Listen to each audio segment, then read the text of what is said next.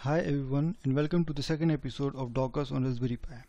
So in this episode we'll create our very first Docker image, and for this what we'll do is we'll convert a Python code and we'll write a Docker file for it, and then we'll use the Docker file to convert a Docker image. So here I have already created a simple main.py Python code. Let me just show you the content of this file. So you can see that we are simply printing a hello world after 1 second. So this is a very basic Python code.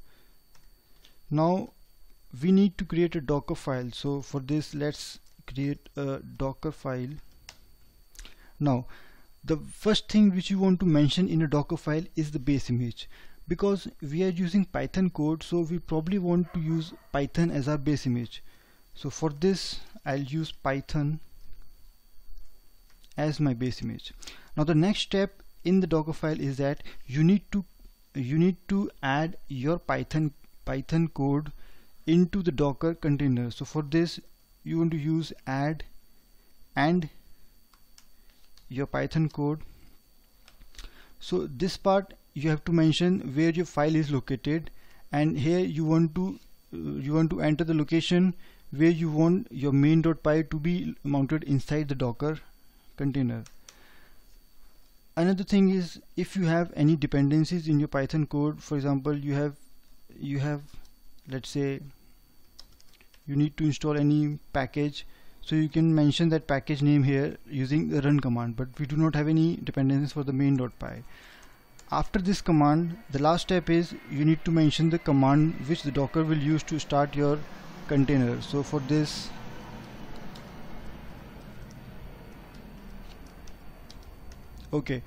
so this is the basic contents which you want to write inside a Docker file to create a Docker image. Now let's create the Docker image. For this use the command docker build -t, and here you need to write the name of the image you want to give. So for example we want to use the name as a test image, and now here you have to mention the path where your Docker file is present, but because our Docker file is present in the current directory, so we'll use simply the dot and hit enter. So now it will start building the image. So what first it will do is it will first pull our base image from the Docker hub, but because I have already downloaded the base image, so it says already exist. Here you can see in the second step it added our main.py in the Docker container, and the last step is itself the command step.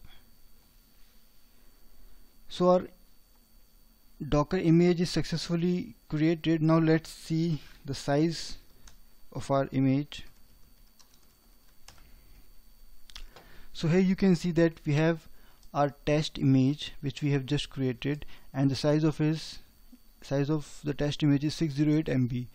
This is the Python image which we have used as our base image, and its size is also 608 MB. This size is quite large, but for this tutorial let's just not talk about how to reduce the size of our Docker image. So now it's time to start the container for our image, and for this you can use the command docker run and the name of your image. So this will start the container, but because we want to see the logs or the output from our container, so for this we will run the container in an interactive shell. So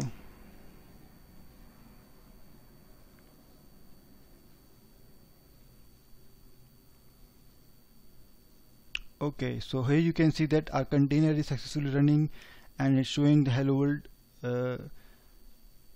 world string, and this seems to be perfectly fucking fine. So let me just open another session.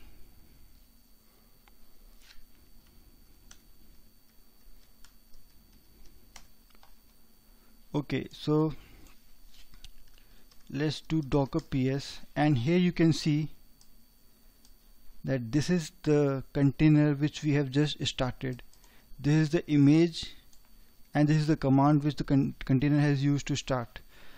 So this was basically all about how you can create your Docker image and how you can start a container.